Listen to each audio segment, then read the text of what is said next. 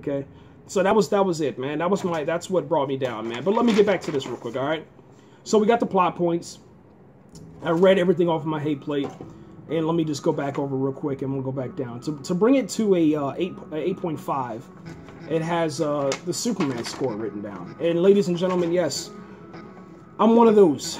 I'm one of those Superman fans. I don't like mixing.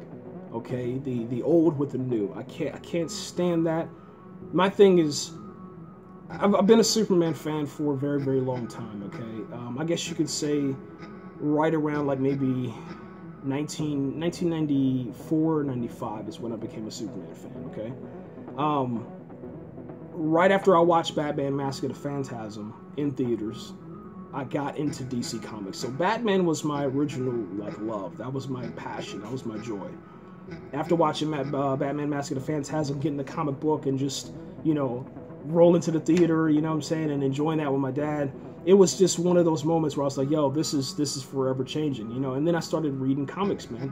But I started out with, obviously, with X-Men, then went into Batman, then got into Superman. Superman, the movie, and all that stuff, you box it up in that box set and you leave it alone. Okay, there's no mixing, and that's what I loved about Zack Snyder with Man of Steel and Batman v Superman: Dawn of Justice. It was a new experience for a new generation, number one, and also an experience for, you know, Superman fans.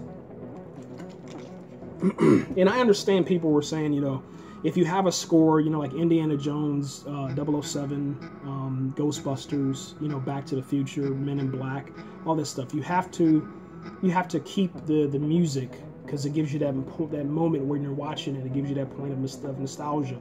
But it doesn't apply here.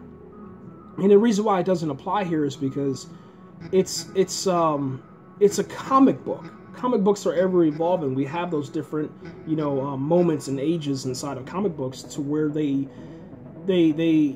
continue on. They don't stay in the past. They move on and they go forward and they have new identities, man. And that's how the stories stay, you know, on top. And that's why Marvel's so good. Okay, that's why The Walking Dead lasts. You know, that's the reason why, is because, you know, they understand that, you know, everything that they do is new.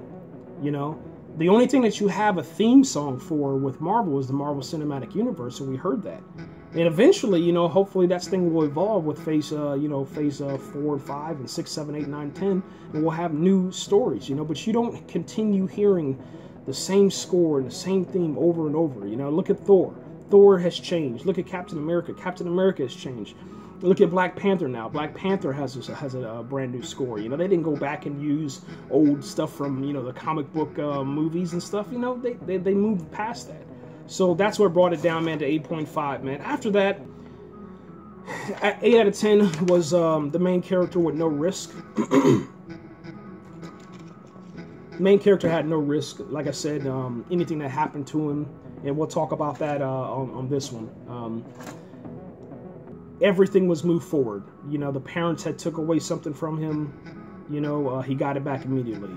He's in love with, you know, a certain character. His parents are killed. His relationship with that character, in order to, you know, have the generational seed to birth Superman, is all cut off because the main character. It was just ridiculous, man, with that, man. Just no risk, man. There was a chance, you know, a time when he was about to get shot in his back, the bullet curved. There was a time when he went into the cold, he didn't even shiver. Nothing. I'm being serious, man. It's that bad. It's that bad, man. What brought it down to a 7.5 out of 10 stars was Adam Strange. He's an annoying character as of right now in the pilot.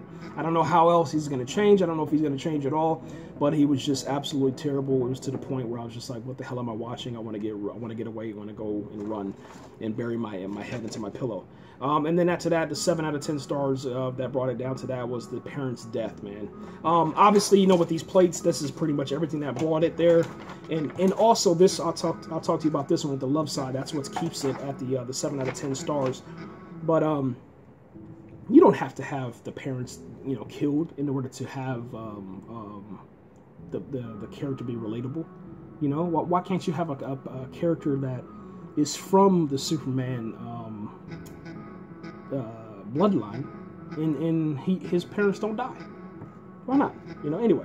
All right, things that I loved. And we'll start on a new video for that one. America!